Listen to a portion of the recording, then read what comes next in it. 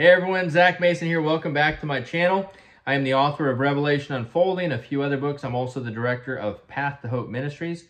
I'm privileged to be the director of that. Thank God that He's allowed me to be a part of what Path to Hope is doing.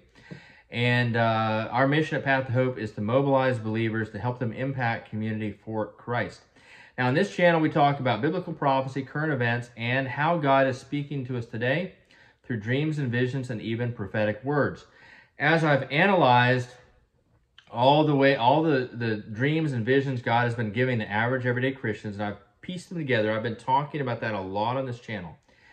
Trying to put these puzzle pieces together, and I've laid out what I understand to be the sequence of events for America, what we can expect to be happening in our country. And when it comes to the judgments that we expect to begin, the first one is an apparent financial shaking, a very severe financial shaking.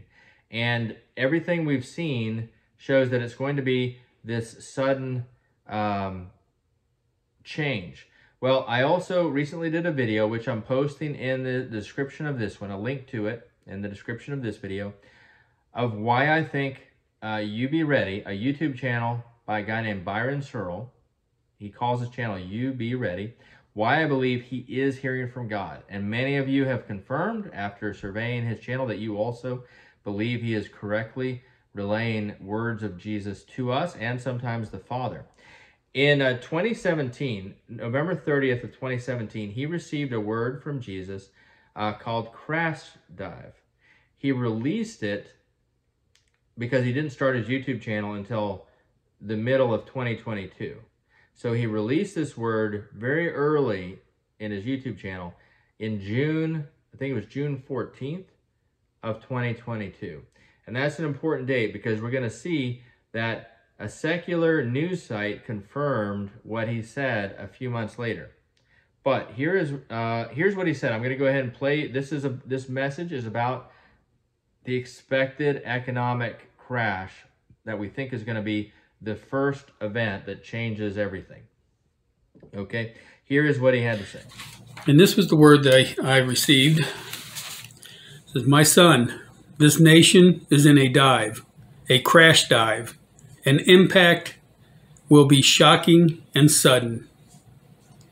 This crash will be heard around the world, and there will be no survivors. The pilot could not warn the passengers who were oblivious of any trouble. The plane started to ever so slightly nose forward and lose altitude. But I, says the Lord, will blow out the engines, and the plane will dive uncontrollably toward the ground. Now the passengers are terrified. Some try to kill themselves before the plane crashes into the ground, but to no avail. As the plane reaches a spiraling, uncontrollable speed, it crashes into the ground. Nothing is left to pick up. All the passengers are dead, and the black box is destroyed, so no one will know what caused the crash." Word and the Lord. And then he gave me the interpretation to the vision that he just showed me of this plane crash diving. He said, "The plane that you saw was a big fat jumbo jet that is flying as high as the airframe will allow. The plane is the economy of this nation. Even though it seems like it is airworthy, the plane is slowly losing altitude. Then out of the blue, one of the 4 engines catch fire and explodes. The engines represents the various markets that support the economy. The pilot announced that there is nothing to be concerned with and went back to flying the plane. Then a second engine, then a third and a fourth engine blew out and catch fire." Okay, so in this vision, God showed him a jet plane, a jumbo jet, with 4 engines. And literally, what God is telling him is he says, the plane is the economy of this nation. Even though it seems like it is airworthy, the plane is slowly losing altitude. Then, out of the blue, one of the 4 engines catches fire and explodes. The engines represent the various markets that support the economy. Okay, so that is the interpretation he received. He says 2017, but he released it on YouTube, definite YouTube time date stamp of June 2022. Now, I want to read to you an article by a reporter named Will Daniel from Fortune magazine, I think it is, but it's posted on Yahoo Finance. So the date, the timestamp of this article is August 27th, 2022. So this is 2.5 months after You Be Ready's word about the crash dive. And keep in mind, this reporter back then, I remember because I found You Be Ready a lot earlier than most, and he did not have that many viewers. Okay, he only had a few hundred back in June, I'm pretty sure. So the idea that this reporter, a secular reporter, would have seen his word and then written this is very unlikely. But here's the headline. The headline says, the 2022 economy is like a 4-engine airplane with only one that works, and most experts want to turn it off, top economist says. Let's read a little bit more. It says, Federal Reserve officials have been playing hardball when it comes to inflation this year, arguing that the American economy is overheated. Notice the engines caught fire in the vision. And interest rate hikes are needed to achieve price stability. But one top economist says the Fed's policies are pushing the U.S. towards a potential disaster. Plane crash. He just compared it to a plane with 4 engines.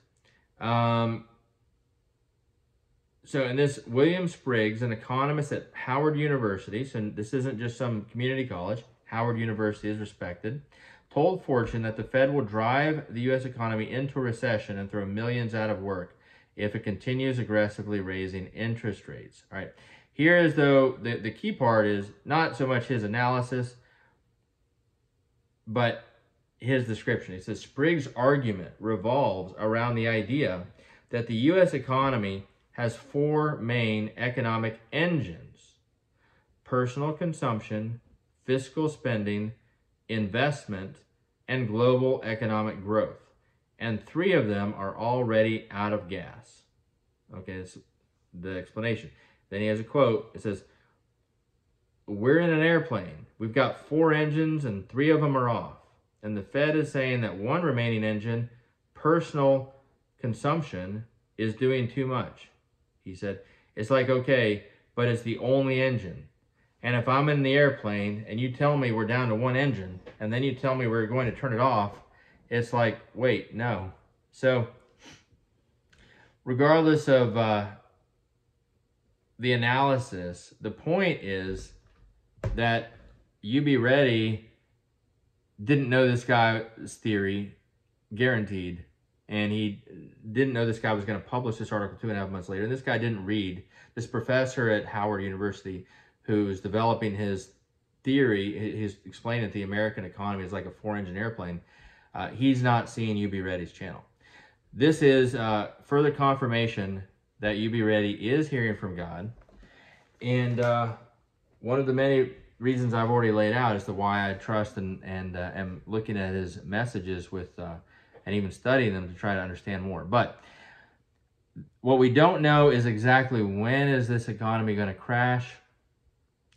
Remember, in Matthew 24, Jesus said, do not be troubled. These things must come to pass. So these things must come to pass. So we're not to be fearful and troubled about it, but we do want to prepare. Okay? And God warns us about these things for a reason. Like if he's warning us through You Be Ready, and many, many, many others have seen the financial collapse. Dana Coverstone saw it in his plumb line dream, and others. And many others have seen the financial collapse. I've got a video on this channel. I believe I've combined it with, look for a video on my channel that has a black screen as the image holder. And I believe it says it's the 3rd seal. It should say 3rd seal, the Black Horseman in America. And I've got clips in there from people who've dreamt about the financial collapse and food shortages and things like that. Regardless, many, many people have seen it. But God is warning us for a reason, so you can prepare. If he's telling us this is coming, then it's to give us advance notice so we can prepare and take action. And what action should you be taking? Well, in You Be Ready, well, let's go ahead and read a little, listen to the same message. What does Jesus tell us we need to be doing to get ready? Okay, so he says, no one is praying for repentance. Instead, everybody's out just spending money on things we don't need. He says, if they heard my voice, they would be getting their houses in order, seeking me in prayer and preparing for what is coming upon the world. So 3 things he's saying. If they heard my voice, they would be seeking him in prayer, preparing for what is coming upon the world, and getting their houses in order. So seeking him in prayer, you can do that. Preparing for what is coming upon the world. I think that is referring to physical preparation. So sure, take some action. Have some cash outside the bank. Get out of the stock market. If you're any funds in the stock market, pull them out. Even if you got a 401k or whatnot. You don't have to have it in the stock market. You can divest it. Pull it. Tell your whatever company or broker is managing your 401k or IRA that you want to take the funds out of investments in the market and just hold it. Just have it sitting in the account so they're protected. Not that we believe the dollar is going to last very long. You can buy gold and silver. You can buy land. You can, although it's getting a little late for some of these things. Regardless, there are some things you can do to prepare. We're just running out of time for those things. The question is, right now, whatever action you can take, if you have faith and believe this word is from God, you act. If you do nothing, it means you didn't believe. Okay? It's that simple. True belief causes action. Now, when he says get your house in order, that's the big one. Okay? Here's what he says in another message that we'll talk about another time called Persecution from 2018. He says, I have been warning my people to get your house in order. I did not mean your abode. I mean your body, by praying and reading my word, by walking in faith, believing that I am in you in all things, by making time to get alone with me and listen for my voice in the quiet time. These are the things I meant when I said, get your houses in order. My son, my people should be walking in and seeking repentance daily. What all men sin daily. And to keep the house clean, you must seek forgiveness and repent. For I am coming soon. For my bride, she will not have spots or wrinkles. Right now, my bride is a filthy, dressed in gold and silver and purple and smelling perfumes. But I say, my bride will be made clean and white by persecution. This nation is one of the last nations where persecution has not been. Okay, so that's another message we can talk about another time. But God is saying to get your house in order, you need to be in daily prayer, listening for his voice, learning to hear his voice, having faith that you can hear him. Okay, and learning to hear that quiet voice in your quiet time. Because during hard times, that's how he's going to guide you. That's how he's going to tell you what to do and where to go. Is through the Holy Spirit whispering to you in prayer. He also says to get in his word and walk in faith. His word is very important. Because if you don't know his word, you'll be deceived by all the deception floating around in this country and the world. And you also won't be able to discern voices that aren't his. But if you're grounded in his word, if you have a strong foundation in his word, then you can't be confused and you can't be deceived. It's really that simple. So what have you been neglecting? Prayer, the word, obedience, faith, daily confession of sins. These are all things he's reminding us we have to do all the time. So whichever one or multiple of those that you have been struggling with, today is a new day. Let's make a decision to pursue him well in all those ways to get your house fully in order. Now is the time.